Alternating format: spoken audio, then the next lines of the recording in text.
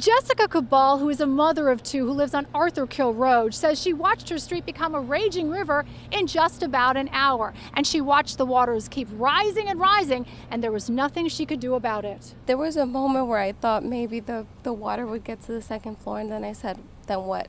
We met Cabal sitting on the front steps of her Staten Island home. She says she's in shock and exhausted after one scary night caused by Ida's wrath. This is horrible, guys. Cabal watched in horror as water just kept coming in her front door. This was Arthur Kill Road around 8 o'clock Wednesday night.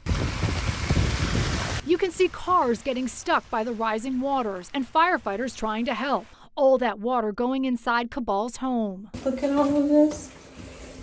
This is our basement. This is the basement. You can hear her trying to calm her two young children.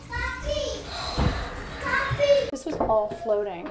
Take a look. Cabal showed us the mess left behind and says everything here is lost. And like many, she doesn't have flood insurance. I don't even know what we're gonna do, but thankfully we're alive, but the water was coming from everywhere. Take a look at this video taken on Darlington Avenue in Princess Bay. This is Mark Starita's front driveway. It's heartbreaking. You know, I've got kids who in the house. They're 7 and 10. My wife, you know, we don't want to be here anymore, but we feel that we're stuck.